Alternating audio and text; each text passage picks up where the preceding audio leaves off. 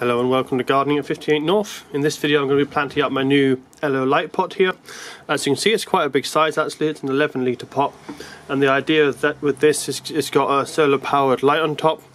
So you can see there you've got this solar panel array, so it'll charge up during the day, then the light will come on at night. I'll just attach it so you can have a look at it more clearly. You can see there's a little LED light inside there, so that will come on at light, that will light up at night, and that will illuminate any plant that's inside this pot.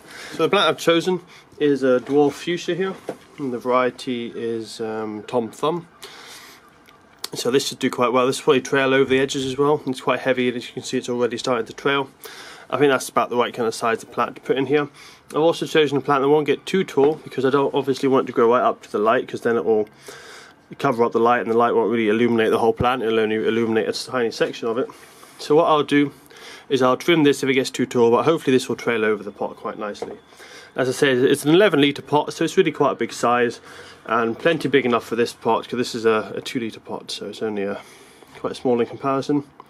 And this is in fact, sorry, a 3 litre, this is only a 3 litre pot. So a 3 litre pot going into an 11 litre pot, that will give it plenty more space to grow.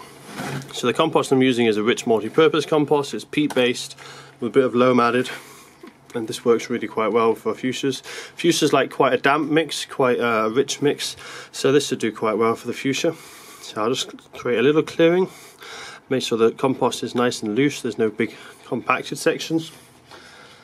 Take out the fuchsia from its pot.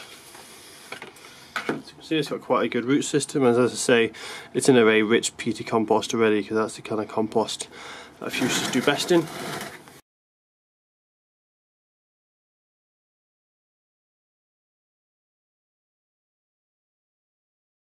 There we are, that's it now potted up.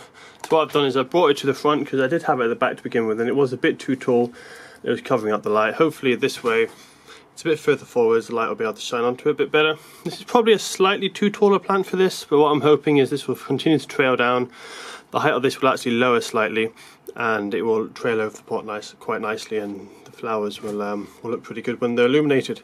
So I'll just leave you now with a picture of this at night time with the light shining on it, so you can see how nice it looks.